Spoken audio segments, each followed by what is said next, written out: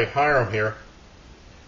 The last couple of days, I've gotten several emails dissing a couple of videos that I did back in 2009. I'll put links to the videos at the end of this one. Just be kind. Remember, that was when I was first starting out with doing these. But anyway, like I said, I got a bunch of emails dissing it. I don't know why these people send me emails rather than putting it in comments where everybody can see it, or hitting the dislike button, although I get my fair share of them. But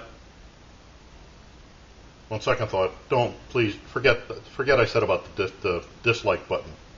Just send comments, please. Then last night and this morning, several friends shared a video that they found on YouTube with me. And after watching it, which I normally don't watch videos from here because of a run-in I had with them some time back, but after watching the video, I think I get the idea where some of these are coming from now. So I thought what I'd do is revisit the videos and try to clear up any confusion that might be happening. The one video was on using a 1 micron filter as a Millbank bag.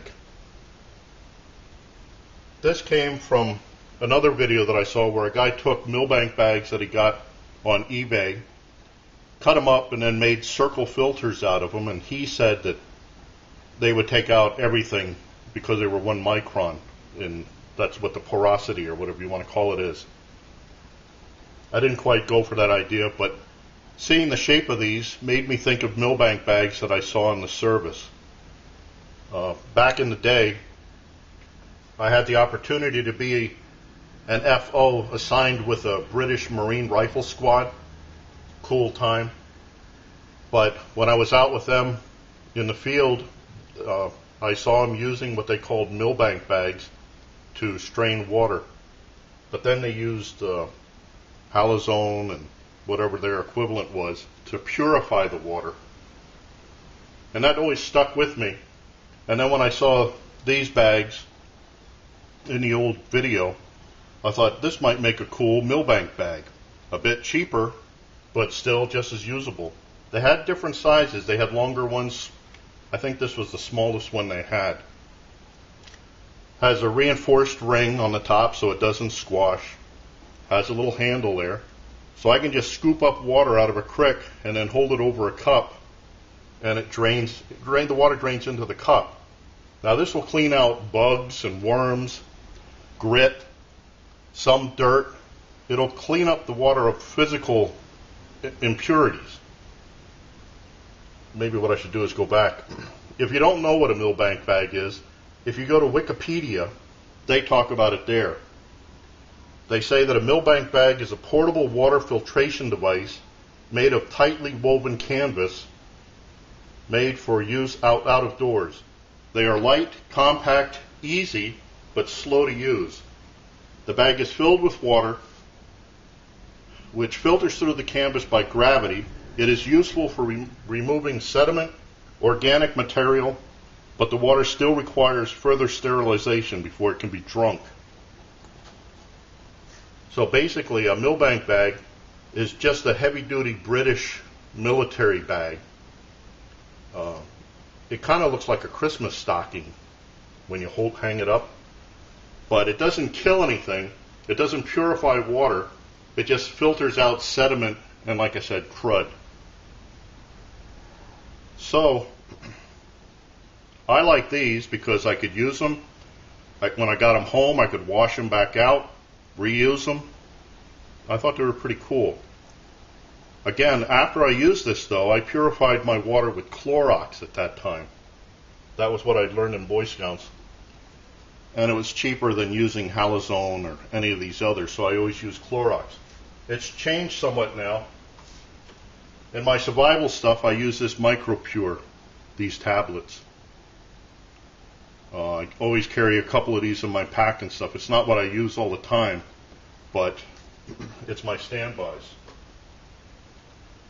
The other video that came up was on a water filter that I made, and if they had watched the whole thing, the whole video, they would have seen that it wasn't a water filter for getting the microorganisms and stuff out. It was for removing the Clorox taste. Now Clorox, when you use it in water for purification, it hasn't done its job if it doesn't leave behind a little bit of taste of Clorox. If your water doesn't taste of Clorox, you can't trust it.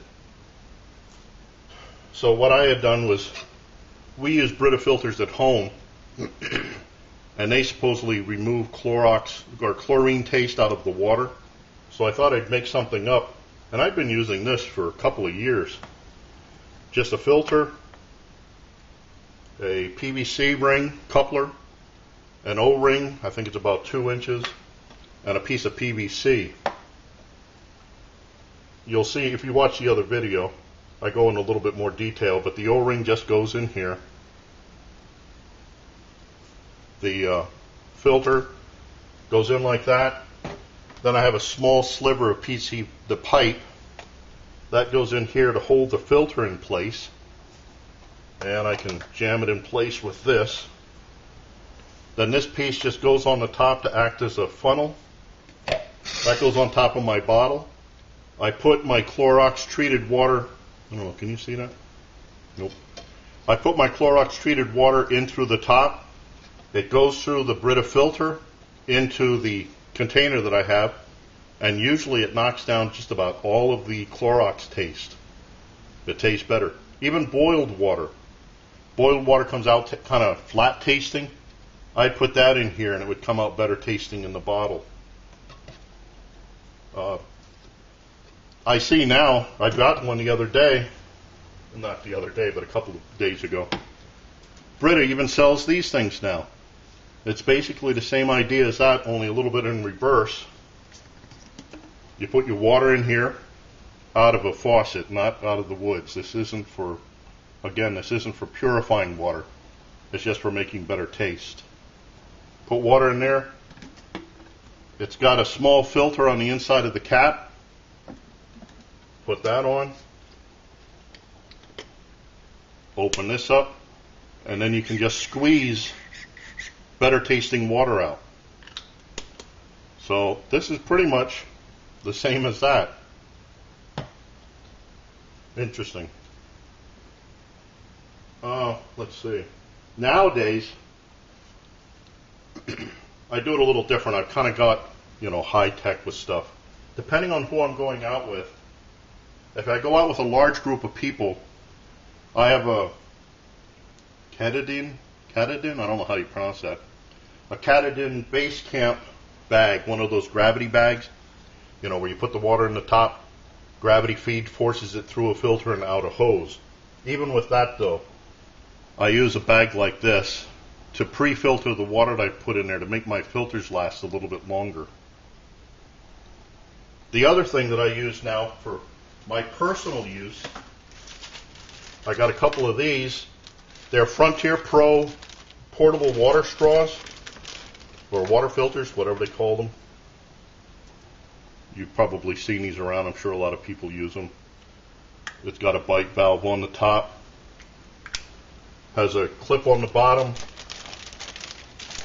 that you put your source hose on, stick this down in the water, and you can suck your water out through the top. It filters out all of the cryptosporum and giardia and stuff like that, if I said it right. With this, I've already stuck it into the water like that with the bag so that it pre-filters the water. The other thing I do is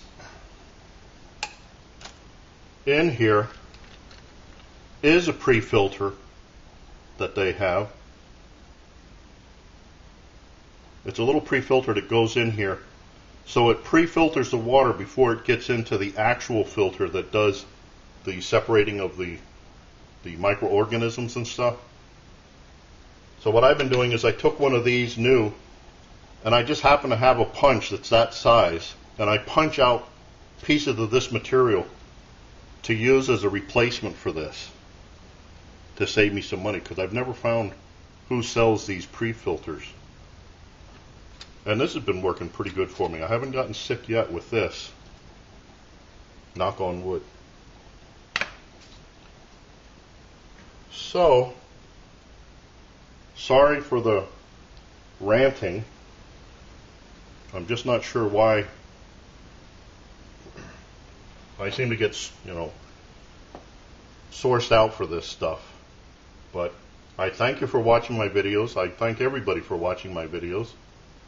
I look forward to your input, questions, remarks, helpful suggestions. And as always, watch for my buddy Max. Bye now. Know you've been a good friend, and that's in the thick and thin.